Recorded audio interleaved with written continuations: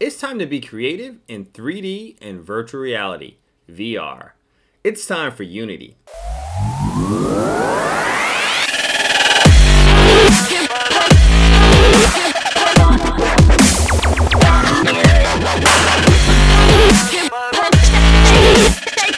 In this video, we're going to show you how to install Unity using Unity Hub on your Mac. So here I'm at unity.com. I'm going to select Get Started. You can see Unity is used to make a bunch of great games. You are not a business, so you don't worry about these prices. You're going to click on Individual. You're going to select Personal. And you are a first-time user, but some students have experienced issues going through the first-time user. So we're actually just going to use Returning User and use Unity Hub. So I'm going to click on Go Here. I'm going to accept the terms and I'm going to download Unity Hub. I'm going to go ahead and save it to my downloads, and I already have it. I'm going to replace it. Now I'm going to go ahead and find that location and open it. I'm going to agree. I'm going to drag Unity Hub into Applications, and now Unity Hub has been installed. The next step is to actually install Unity from the Unity Hub. So if I open up once you've downloaded and installed Unity Hub on a Mac, you can see I have Unity Hub right here. I'm just simply going to launch that. Unity Hub is app downloaded from the internet. Are you sure you want to open it? Yes, I do. I'm going to select Open. So this is Unity Hub. You can see I previously had projects here. You will see that you will have no projects. Unity Hub is the location that you will launch all your Unity projects from. You also will add installs of Unity, launch micro games from Unity, and connect to the Unity community. Let's just look at the Unity Hub currently. So here is projects. You will see no projects currently unless you've previously made Unity projects. You also see create a new project by selecting new, typing in your project name, or for example, selecting one of the micro games. For example, the Lego micro game you could actually download and actually launch to kind of learn Unity. I'll press cancel. Go over here to the next tab from projects. I'm going to see learn. And here are some of the micro games that you can learn Unity with. You can scroll down, see there's some other kits that you can follow along with the tutorials. And also always you want to browse learn.unity.com for more information. These are the projects you can go through, but here's also tutorials. You can see using cinematics, using the Unity interface.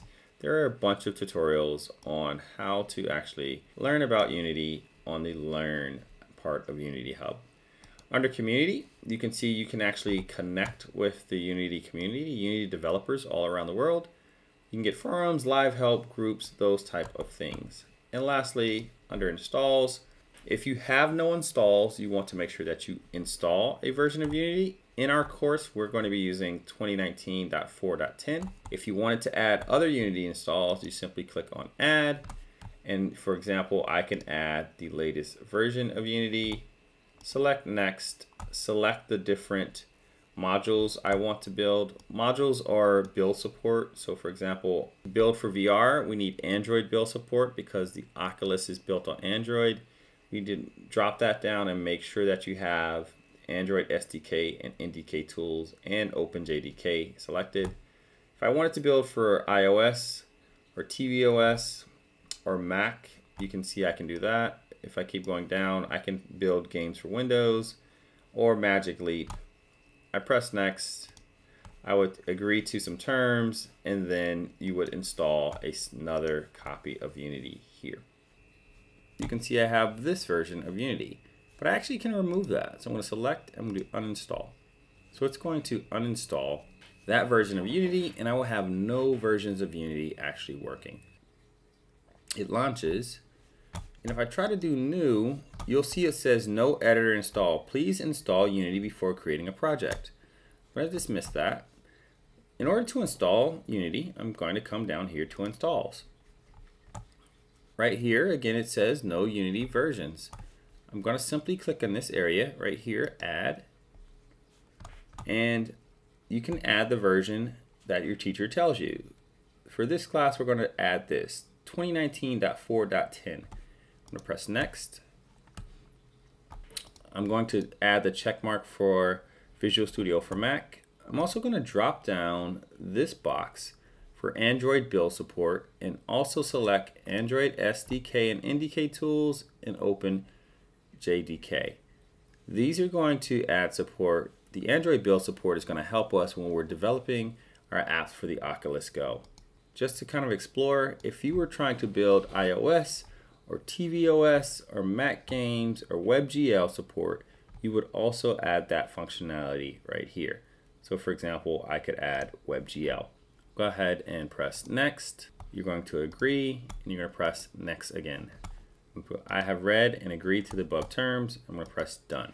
Now Unity Hub is actually going to download and set up this version of Unity inside of Unity Hub. So there's a difference between Unity Hub, which allows you to learn and join the community and install different versions of Unity, and actually the live program Unity that we will be building our apps in, our VR games in. So we're going to let this finish installing. You can see Unity has finished downloading and now it's actually installing on the computer. Once it's finished installing, now we're able to launch Unity projects.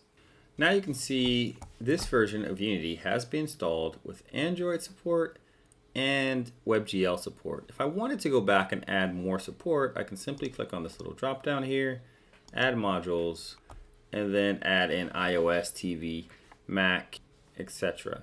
I'm going to close this for now. I want to talk about licensing. So if you've just installed Unity, you need to install a license. You can see I'm currently logged in. I'm going to sign out.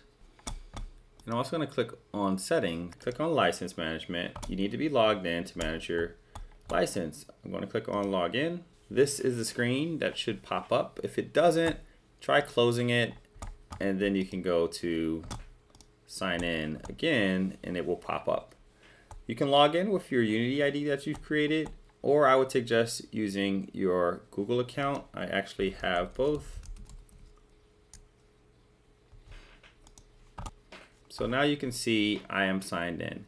You can see I have activate new license or manual activation. You're going to select active new license. You're going to select Unity Personal. I do not use Unity in a professional capacity, and then you're going to press done. You can see now your license has been successfully activated. I'm going to dismiss this and you should have your activation.